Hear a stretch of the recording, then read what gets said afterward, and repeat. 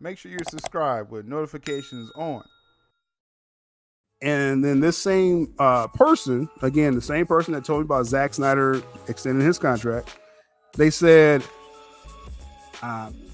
Zack Snyder always keeps the conversation of DC going.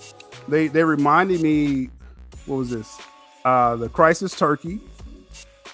Out of nowhere, right? Zack Snyder dropped that.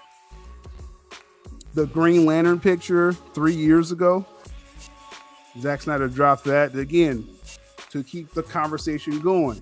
If you remember at Full Circle, my Zack Snyder interview when I met Zack, I asked him about the Green Lantern scene. He said it's on another phone, right?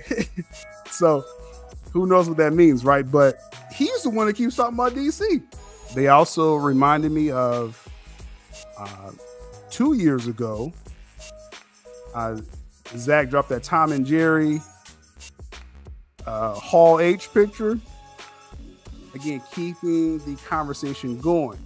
Now, at that time, another source was telling me around that time, this is when, Black Adam, and this is during the Henry Cavill scoop, when Black Adam was at Comic-Con in Hall H, and The Rock got booed because he didn't say who's Superman in Black Adam. That was at the same time, right?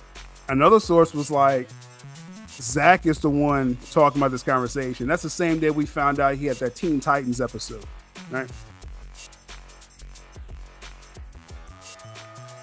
So with that in mind, and realizing that it's Zack that's keeping this conversation going, I set up SnyderVerse Mondays and said, okay, we're just going to keep it in the zeitgeist.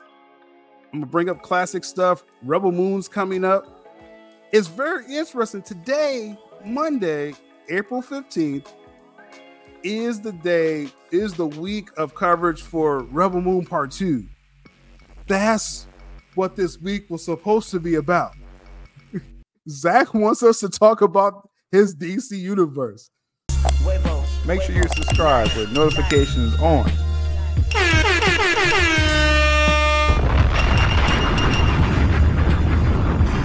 Much love, Still Nation.